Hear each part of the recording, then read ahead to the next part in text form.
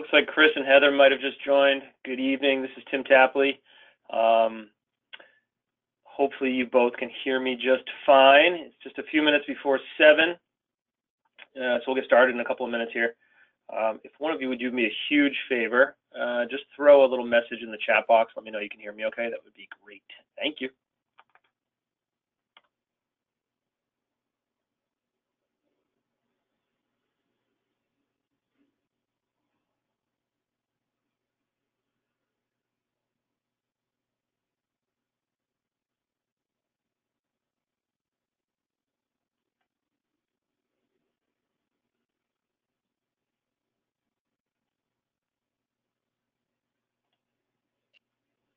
Hey, Beth, are you able to hear me okay? Oh, wait, can you hear me? Yeah, I just unmuted you. Oh, you did. Okay, yes, I can hear you very well. I'm like trying to figure out how to unmute myself. Yep, you're good. And the screen looks good too. Okay. The only thing I don't know is I can't tell whether it's being recorded or not. Hopefully it is. It records automatically when you start the broadcast. Do you see the recording button?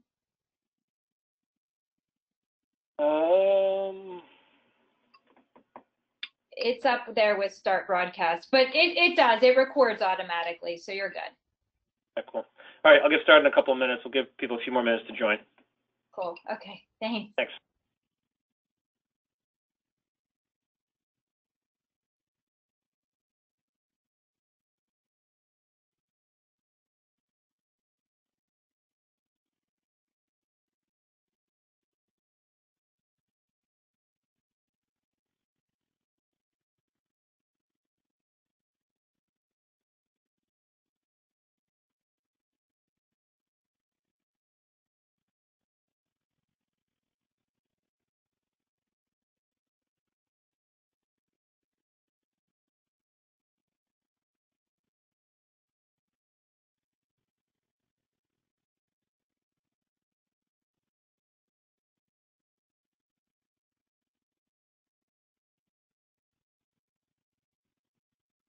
Good evening, everyone. Again, this is Tim Tapley. I'm going to give everyone else about another minute to join, and then we will get started.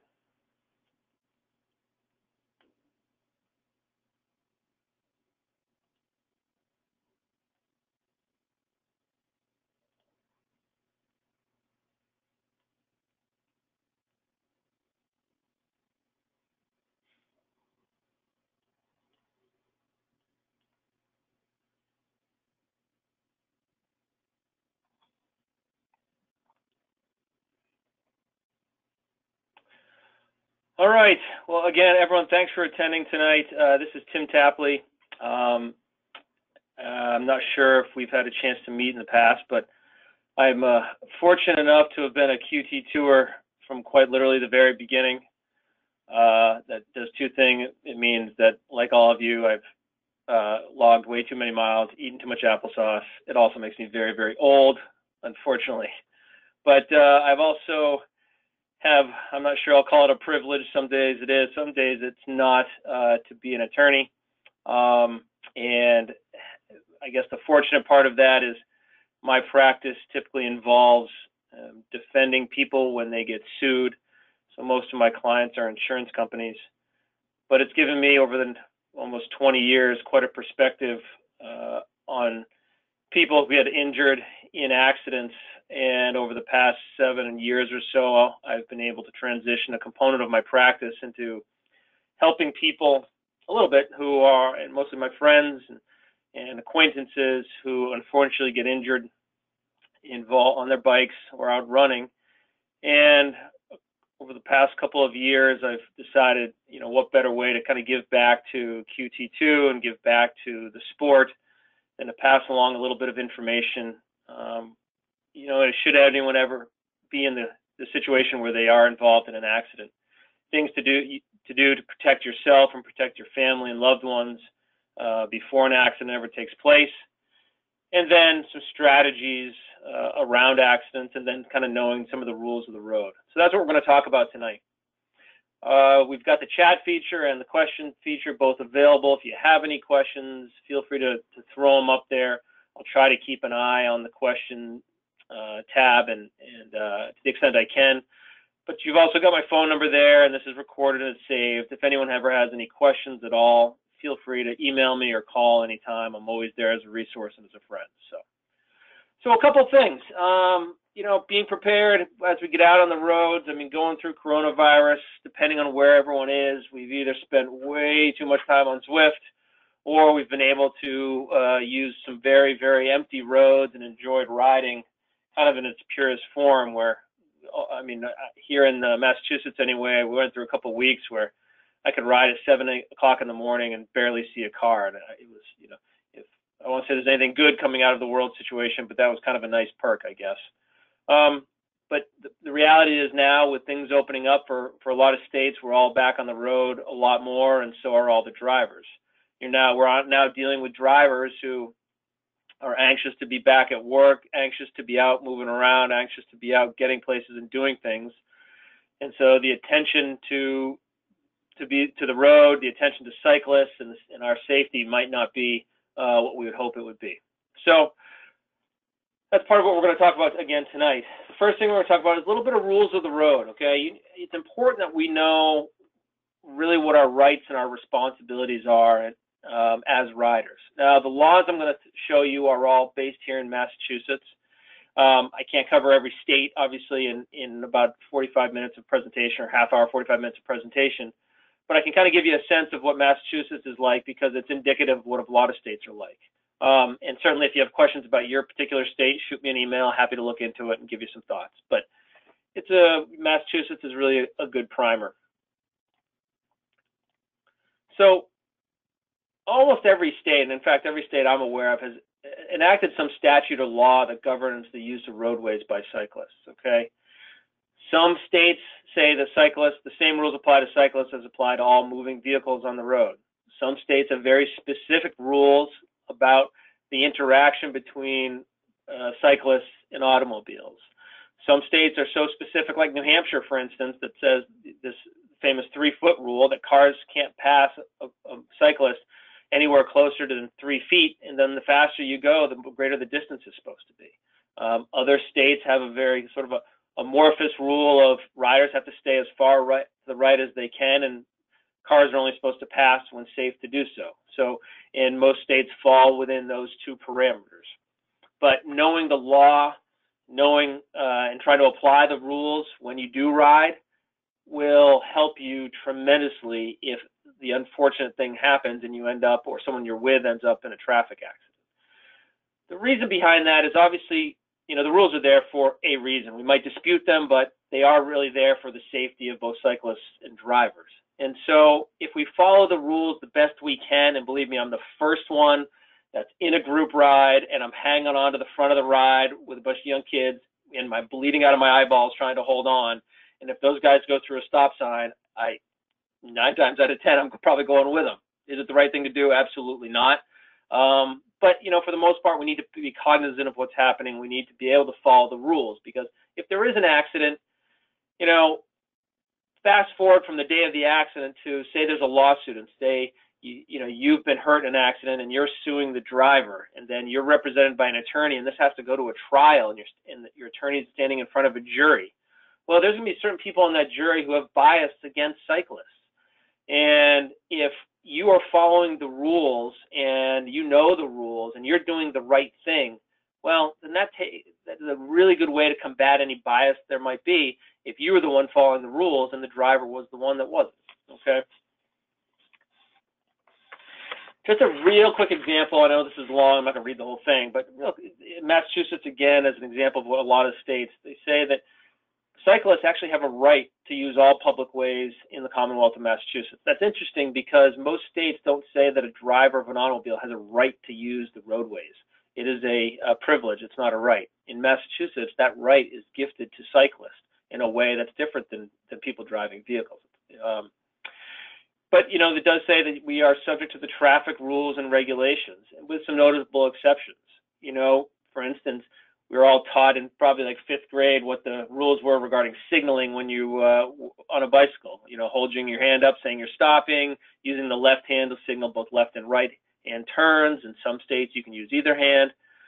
But it's interesting to note that we are not only we're supposed to do that, but we're required by law in Massachusetts to do that. I think you'll see a lot of states say virtually the same thing. It also talks about, the rights when passing motor vehicles and when what motor vehicles are supposed to do when they're trying to pass you.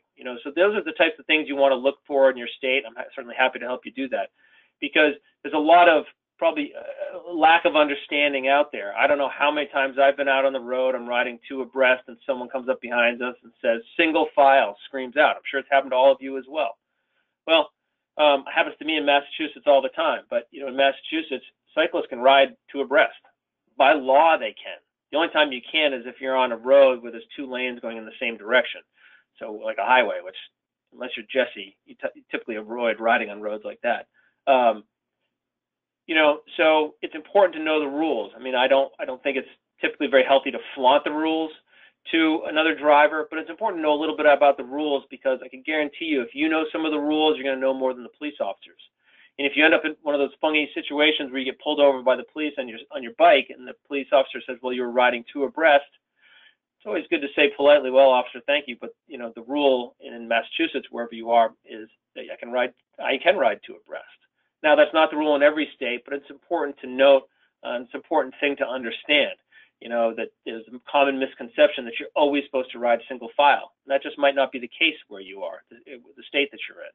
Now, these rules always are governed by this overarching theme of safety. So, if you're on a twisty, turny road with blind corners all over the place, well, riding two abreast obviously might not be the smartest thing to do. Most states also have a rule that talks about like I said at the beginning, interaction of the vehicles and cyclists when the vehicle is trying to pass. In Massachusetts, the vehicle is only supposed to pass in certain situations, but it's important to note that a cyclist is supposed to facilitate the passing of a vehicle from behind when it's safe to do so. You'll see that that's a law that changes a lot depending on the state that you're in. In many of those states where you say that, like Ohio, for instance, that says you're supposed to ride as near to the right side as practicable, that's sort of an amorphous rule, but at the same time, Ohio has a rule that says you don't have to move out of the way of vehicles that are going faster than you. So again, it's just something that's important to know, to have a basic understanding of what the rules are, because again, there's a lot of misconceptions out there. All right. Another thing for those of you who ride early in the morning before work or late in the afternoon after work, lights have become, I ride with lights in front and back all day, every day. It doesn't matter what time. But I had been riding at night or early in the morning in the dark here in Massachusetts and New Hampshire for years before I really even learned that your lights were required. And I think you'll find in many states that lights are required. Massachusetts, for instance, you got to have lights half hour after sunset to a half hour before sunrise. I think Pennsylvania, for instance, is sunset to sunrise. You have to have lights. In Massachusetts, you're supposed to have pedal reflectors or reflective gear around your ankles. I was on a group ride last fall. Police officer, actually it was a big group ride, early in the morning, Friday morning. Police officer from the town from which we departed gave us an escort, actually through the town, going basically as fast as we wanted to go, lights on, to give us an escort on our route through town. And this is one of those rides that goes every single day at 5:45, regardless of weather. It has been for years. Well, that same police officer was there the next morning when he left, and he said, or next, I should say on Monday, the next Monday when we left, and he reminded us that he hoped that we appreciated the ride, the escort he gave us through town the previous week, but he reminded us that the rule was we were supposed to have reflective things around our ankles or pedal reflectors, which obviously very few of us had. So I thought it was a pretty interesting move by the police officer, a great way to get our attention, and a lot of us showed up the next ride with wearing those things because we appreciate what he'd done for us. So anyway, it's a bit of a bit of an aside, but it's good to know what the rules are. As we get into what to do if you're in an accident going forward, the last thing you want to do is end up in an accident, because obviously, but one of the things a driver is always going to say is, well, I couldn't see him. I didn't see him. Well, if you have lights flashing in the front and the back, then that's great. It gives you a great argument. But if he says that he the driver says he couldn't see you, and you were actually breaking the law because you were riding, during those hours that you're supposed to have lights, and you didn't have them, well, that it almost doesn't matter what happened. That's a loser case for you. So, and it's tough to protect yourself. It's tough to get financial recovery and protection for you and your family if you're the one breaking the rules. So let's talk a little bit about accidents, okay? Because I've been involved in a couple bike accidents with vehicles. I know a lot of my friends have. Hopefully none of you have. Hopefully none of you ever will. But the reality is that they happen. And if you ride a lot, which QT2ers do, either, I don't want to say you're going to be in one because that's not really the case, but you're probably going to know someone who is, okay? And if we can impart a little bit of knowledge to everybody, then it protects all of us, right? So the key is, in Massachusetts, if you're a cyclist and you're involved in an accident and there's any property damage above $100, you have to report it to the police department where the accident occurred, okay? New Hampshire has a rule that says you're supposed to report accidents to the police. We'll talk about insurance in a few minutes, but almost every single one of you has an automobile insurance policy, or you're covered by an automobile insurance policy, and that policy will require that if you're in an accident, especially if it's a hit and run, you have to report it to the police. So the rule really is, one of the biggest takeaways from this is, if you're in an accident, it doesn't matter if you're mad, if you're upset, if you don't want to be hurt, if you don't want to even think about the idea that your Ironman training might just have gone up in smoke, and you don't even want the thought of you being injured to enter into your mind because of what it means for your training and racing and everything else. And so you think you're going to do the tough thing and ride home? Don't do it. Call the police. Make a report. Even if the police can't come out there, the fact that you've called the police, it's recorded, it's there forever. You've got evidence of on your cell phone. If you're there with someone else and they're in an accident and it's a bad accident and they can't call the police, then call the police for them, okay? Because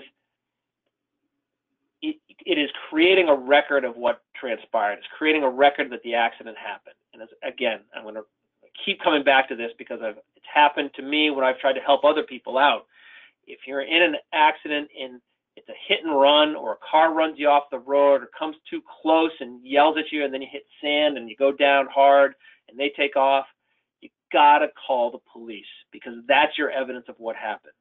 If you don't call the police right there, then you go home, you wait a couple of days, and then you realize you're really banged up, and then you go to the hospital, and then it's weeks later that you finally call the police. Well, and then you go to make an insurance claim about this. Well, your insurance company is going to say, well, there's no evidence this accident took place because you didn't call the police, okay? And I know I'm getting ahead of myself a little bit because I said I would talk about insurance in a bit, but this is all tied together. So again, I'm going to harp on this. If you're in an accident, call the police. It's not so much what the police do or don't do, it's the fact that you've made this report, okay? Okay, so your accident action strategy. Sorry, there we go. Rule number one, and I violate this worse than just about anybody, especially when I'm riding with my kids. I took my kids out, my daughter, she and I agreed that she went for a ride with me. We go to Starbucks, so we rode together a couple weeks ago, and then I took my son, 7-year-old, for a ride down to the pond at the lake in our town last weekend, and both times my children learned what it was when Dad screamed at a driver and flipped somebody off. And of course, both of them went back and said, Mom, we saw Dad use his middle finger at a car, which is awesome. Kids need to learn that what happens on the ride stays on a ride, but that's a different story, right? But you got to keep your cool. I mean, when something happens, the first thing you want to do, the first instinct, is to go ballistic on the driver. I get that. I'm the worst offender of that, okay? But if there's an instance where you or someone with whom you are riding is the victim, you don't want to, by your being so aggressive, you don't want to create a victim in that driver of that vehicle, okay? The first time I got hit by a car, it was this little old lady in a Buick, all right? I got creamed, and it was completely my fault. I saw a yellow light. I thought I could beat it through, and I didn't. And she hit me. Again, my fault.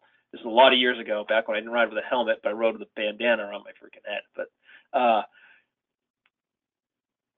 I got up, I pissed, I ripped my bike from underneath her car, I threw the bike against the side of the car, having no idea who it was, dragged myself all bloody to the other side of the intersection, and then who climbs out of the car but this little woman, probably 4'8", 85 years old. I mean, everybody's grandmother.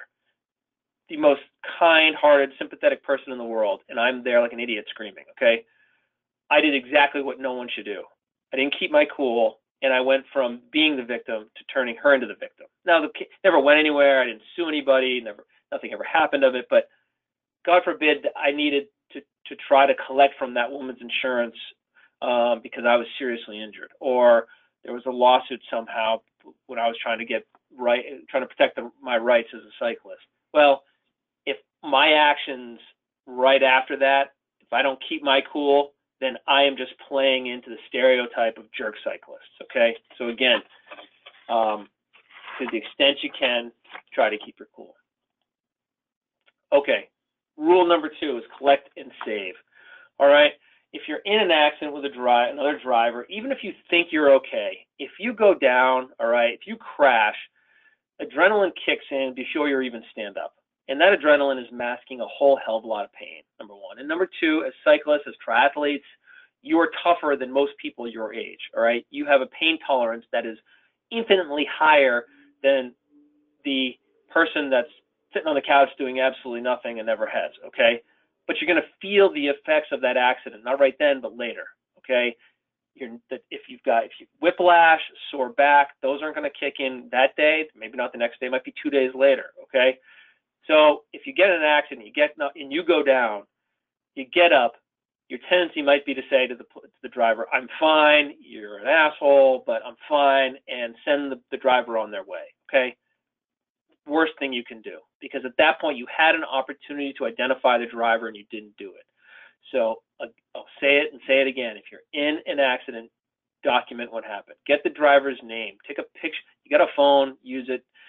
If a buddy goes down, use your phone to take pictures for them. Get a picture of the license plate if you can. Get a picture of the driver.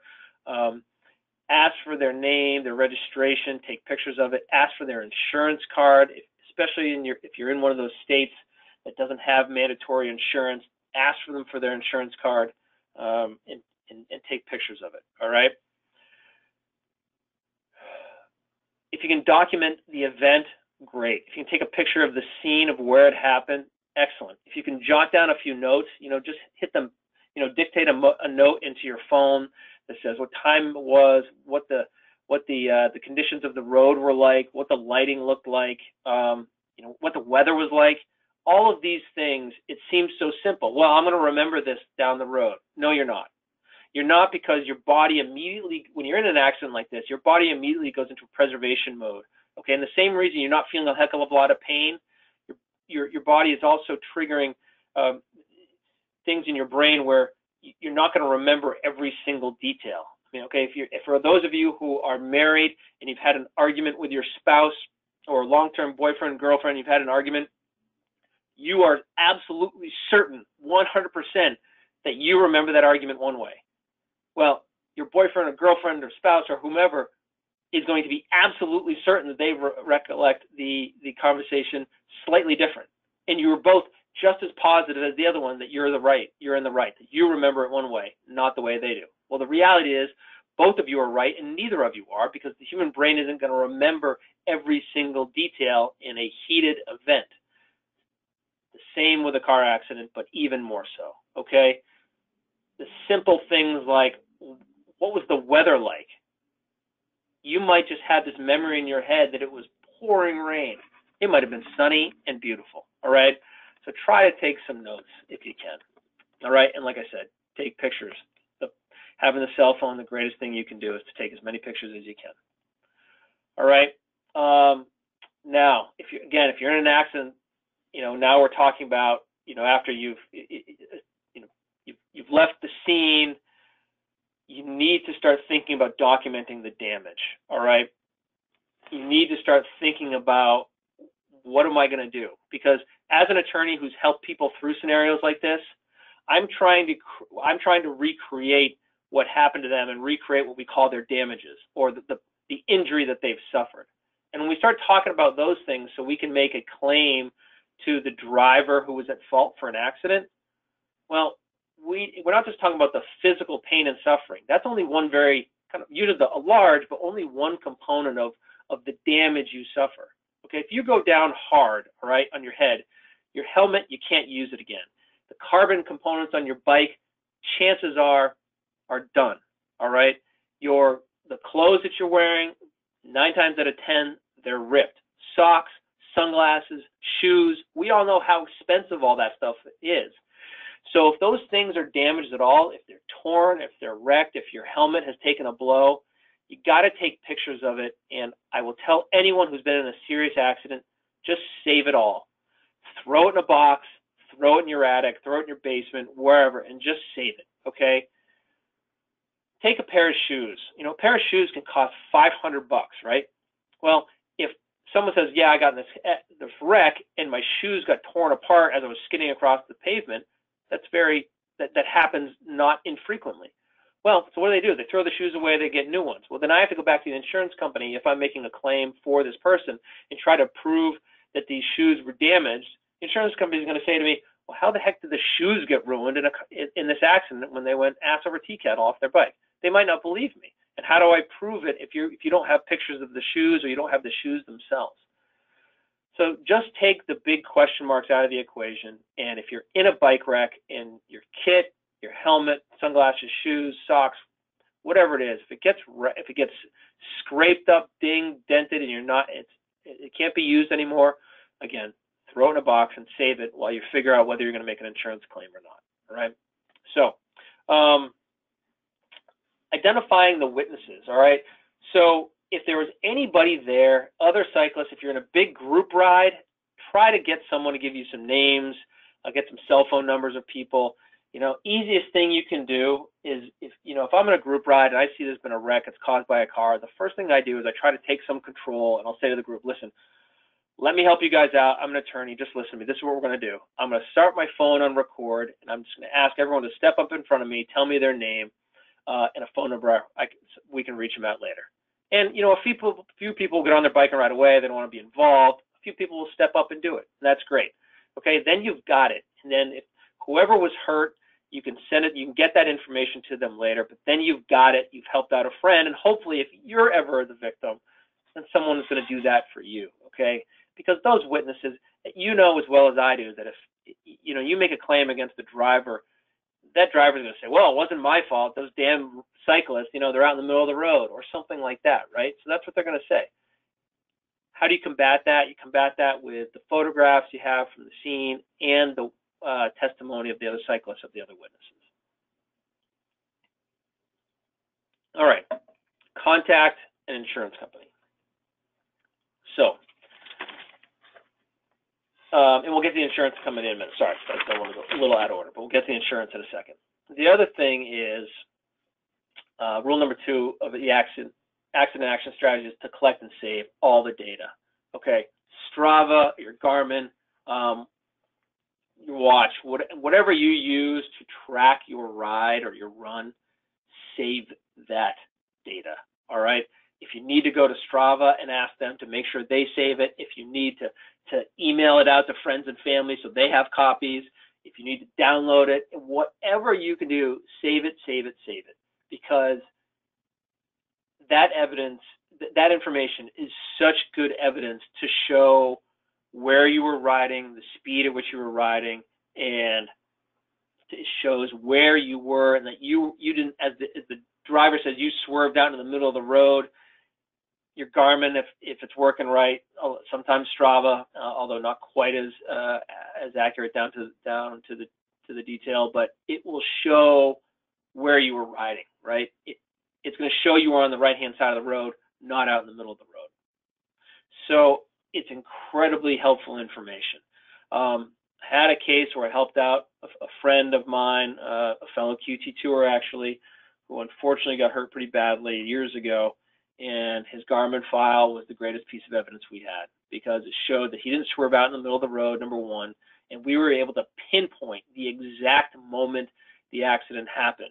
Because and the seconds before, we were able to show that he was out on a very easy ride, a ZR ride, going like 14 miles an hour, and his speed was 14, 14, 14, and all of a sudden, in the course of like a third of a second, he goes from 14 to like 20 miles an hour, and then by the conclusion of 1 second, he's going 34 miles an hour, something like that. It's because he got hit and thrown. He got hit by a Jeep that was going like 50. Okay, so we were able to show that he wasn't the world's greatest sprinter and it could accelerate at that level, is because he got hit and thrown.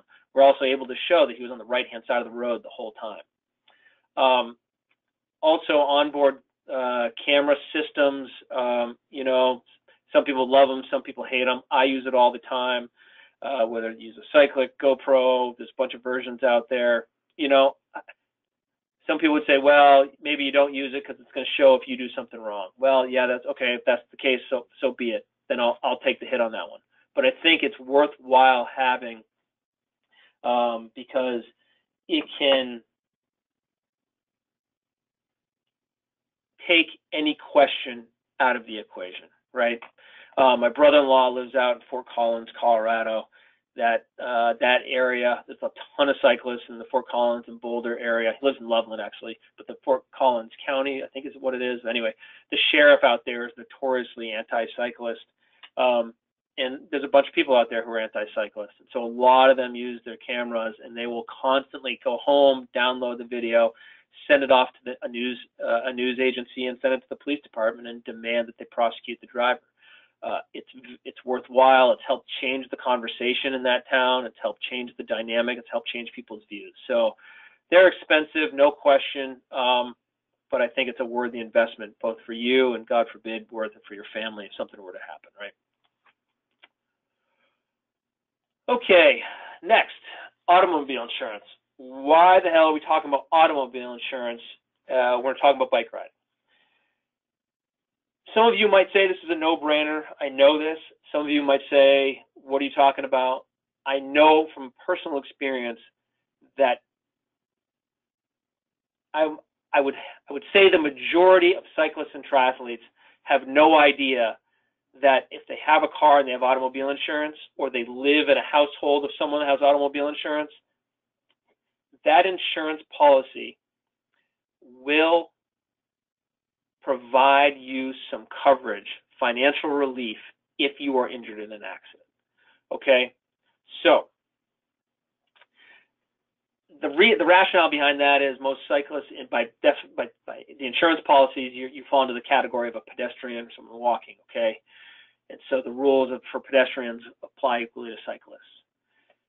Some states have what's called no-fault insurance, which means that if you're struck by a driver, it doesn't matter if it's his fault or your fault or anyone's fault. If you're struck, their insurance will provide some coverage for you, so for some of your medical bills, which is great. Okay, it also might provide, like in Massachusetts, some of your lost wages if you're out of work. All right, if it's a hit and run, well, your automobile insurance coverage might provide what's called PIP, or no fault coverage. Okay, and typically that's for lost wages and medical bills, but it's something that's out there, and most people have no idea, if you're on a bike, that an automobile insurance, either of the person who hit you, or your insurance, or the insurance of someone you live with, might provide you that coverage.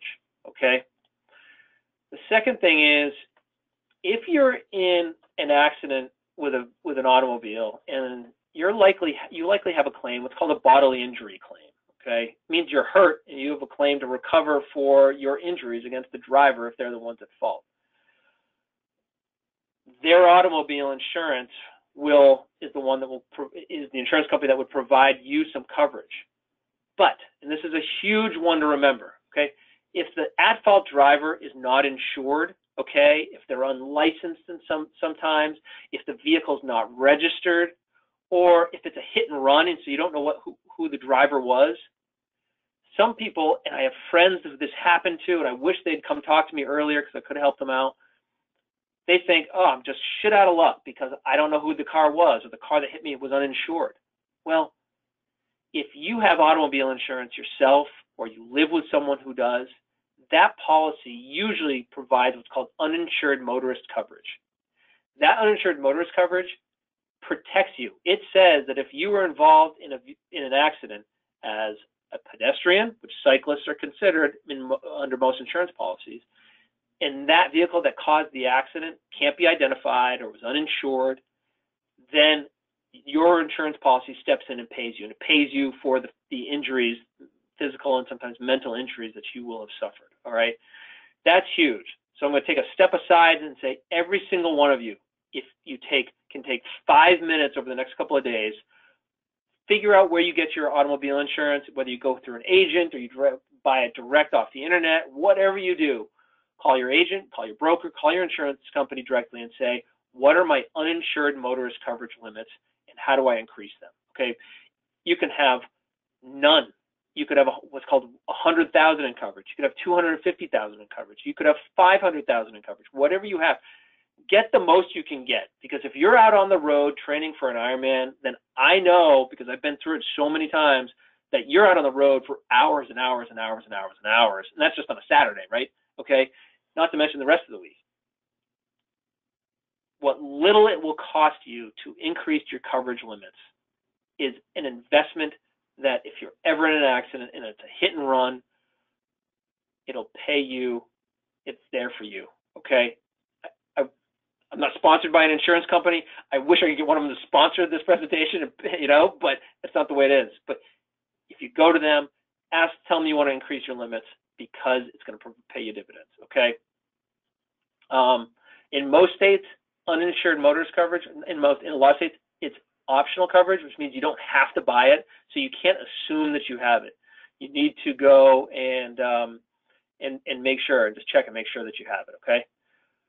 All right, I'm just checking the questions box real quick. I don't see any questions. I don't think. All right, I don't see anything in the chat, so that means you're bored out of your mind or no one's got questions so far. That's cool. Great. Okay. So next, kind of like uninsured motorist coverage, in many states where there is mandatory insurance, like Massachusetts, the mandatory limits are very, very low. They're called mandatory minimums. I'm not talking about federal sentencing guidelines. I'm talking about auto insurance, right? So they're very small. In Massachusetts, it's $20,000 in coverage per person in an accident, right? So it's not a lot of money when you think about it if you have a broken leg and your bike's totaled, right? It's not a lot to cover you. So you have the option through your own automobile insurance to purchase what's called underinsured motorist coverage. So what that means is, say you're in an accident and the other vehicle has very, very low insurance limits, okay? And that insurance is not enough to really pay you for your injuries. So if that driver's at fault, usually, even after a fight, usually that insurance company will pay you the low limits of insurance they have for that driver. Where do you go next? Now, unfortunately, most drivers, they're not sitting on a pot of gold. They're not billionaires. And if they're billionaires, they don't have low limits of insurance. Okay, if they're billionaires, they have lots of insurance. So if you get hit by someone who has very, very low insurance, well, probably they're not sitting on a couple million in the bank, right? If they don't have enough insurance to pay you for your injuries, you can then go back to your own insurance company and say, this guy wrecked me. The driver didn't have enough insurance, so I want to make a claim under my underinsured motorist coverage. So again, going back to one of the rules in the accident strategy, the accident action strategy, notify the insurance company. Notify your own insurance company just so they know. Notify the insurance company, the driver, if you know who it is that you've been in an accident, just so they know. Because insurance companies have a rule that if you don't tell them about an accident soon enough, they can deny a claim, okay? Because they have a right to only pay out claims that they know are legitimate. They don't want people coming up 2 years later and saying, well, oh yeah, I forgot about it. I was in an accident 2 years ago. Pay me some money. I'm like, what the hell are you talking about? No. You have to do it soon. In many states, if you're in a hit and run situation, so you don't know who the other vehicle is, many states, you're required to notify your insurance company within 24 hours. Okay, so think about that. You're in an accident on a Saturday morning during your 5-hour Z1 ride. You get in an accident. You're supposed to notify your insurance company by Sunday morning. All right, so that's why. So don't take a chance. If you're in an accident, after you've called the police, after you've collected the evidence, when you get home, call your insurance company. Now, of course, if you're injured and you're in a hospital and you can't call, then there's going to be exceptions. But if you have the ability to make a call, do it. Even if you just do a partial report, you don't tell them everything, just let them know you were injured in an accident, then at least you've put them on notice and you've satisfied that. So you got to do it. Okay. So uninsured motorist coverage is going to provide you a benefit if it's a hit and run, you don't know the car, or if the car is not insured or not registered or stolen, something like that. If the vehicle doesn't have enough insurance, underinsured motorist coverage is what's going to provide you the benefit, right? Okay. So again, when we're done this, I know all of you are going to grab your insurance policies, or you're going to call your agent, and you're going to say, how do I increase my uninsured and my underinsured motorist coverage? Because it's worth doing. Most states, you're also allowed to purchase medical payments coverage. That's a bit more of a question mark, because the interplay between medical payment coverage on your automobile insurance, and if you have health insurance, the interplay between those two things can be convoluted. So, and medical payment coverage sometimes is expensive. Sometimes it's not. Sometimes it comes free. But it's worth having a conversation with your agent or your insurance company about whether it's something you want to get. All right. So again, the lesson for insurance, the thing don't forget, is to purchase high limits. And if you don't know what your limits are, go find out and try to increase them if you can. The other thing about insurance is the location matters. Okay. Here in Massachusetts, by way of example,